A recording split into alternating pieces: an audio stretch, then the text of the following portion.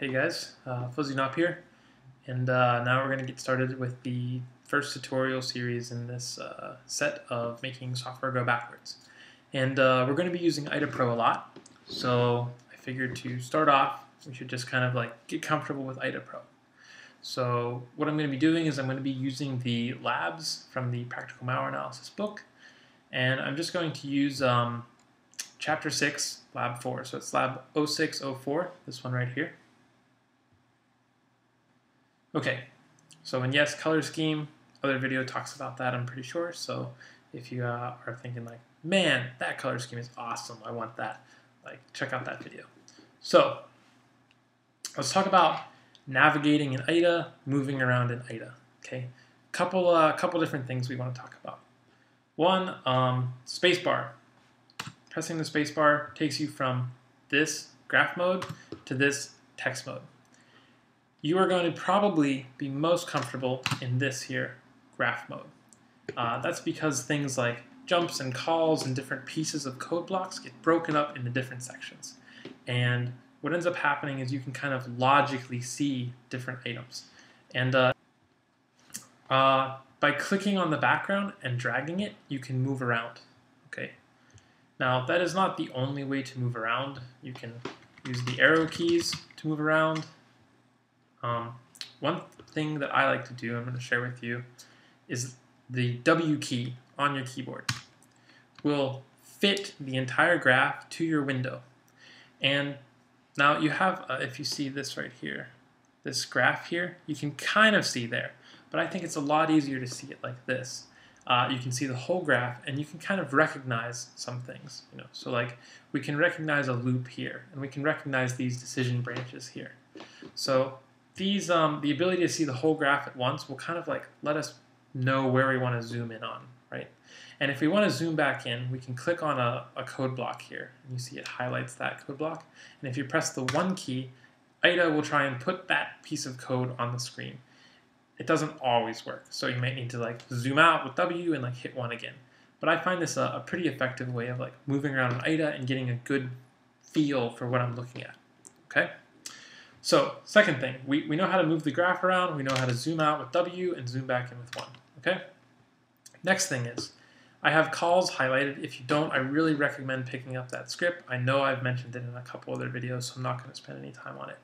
But if we see a call to some function here, and we want to go inside that function, double-clicking on that function brings us to the graph view of that function. If we're in text view like that, it's going to jump us to that part in the code. Let's stick in graph view for now. So we can see other calls, and we can double-click and follow them through now. And we're 2 calls deep, and we're in some big function, right? And pro tip, this is printf. Okay, if you see this shape, probably printf. Okay, not going to say all the time for sure, but this shape right here, printf, and you just kind of pick that up over time. You'll spend a couple times looking at it and hating your life, but just kind of memorize that, right? Pro tip. So we're now somewhere deep inside printf, and we're like, oh my god, my life is miserable. What are we looking at here? And we want to go back. That's our escape key, right? Now escape key isn't like a folder above type of key. It's a back button type of key. So it takes us to wherever we were. It doesn't always take us to the parent function. We have our history of where we've moved around in IDA, which we can browse back through with the escape key. But say we're in this function here, and we're curious as to what are the different ways we can get to this function. And to do that, we can highlight the function. We can press Ctrl and X. And what that's going to pull up is a window called xrefs2. And what that means is cross-reference to. Places in the code that point to this piece of code. And you can see there's going to be more than one, right? So which one we were at, I don't know. That's what escape key's for, getting back to where we were, right? But say like, oh, this one is interesting for some reason, and we're going to check that. And, like, oh, the same function here, and it also gets called. And if you're wondering, what is this? Basically, it's a wrapper for the printf function, and it gets called, and you can see like text is being pushed into this, and then like this wrapper function gets called, it sets some things up, calls the actual printf function, which is this ugly piece of crap here, pressing escape gets us back out of that. That's what that is. But that's not what we're talking about this time. We're talking about how to move around in IDA, right? Key concepts here, you know, looking at the graph, moving around the graph, calling in, calling back out, or diving in and like tracing our steps back out. If we trace our steps back out, say one step too far, and we want to go back forward, the Ctrl and Enter will take us forward. So escape to go backwards, Ctrl and Enter to go forwards, just like in your browser, back and forward. Double clicking on a function dives into that function. So one last thing or two last things to wrap up this video. And the first is that, actually it's going to be three, sorry. The first is these virtual addresses here.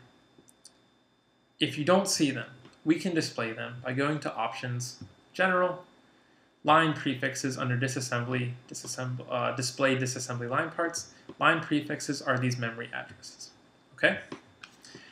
If we know that, you know, we've made some note like, hey, something interesting at this memory address, we can press the G key to bring up the jump to address, and excluding any leading zeros, we don't need to type them.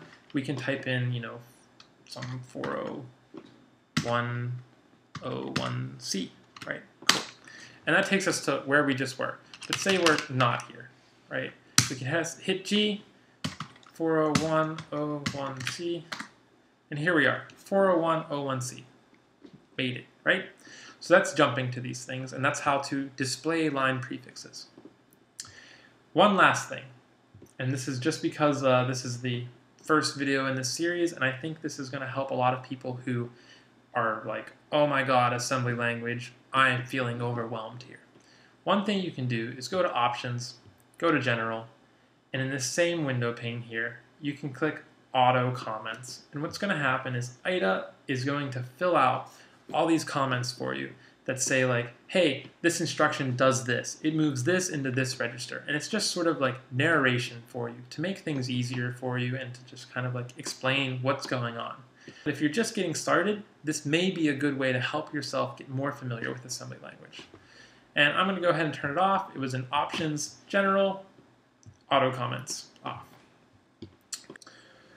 So that's it for this video. What we talked about was how to move around in IDA.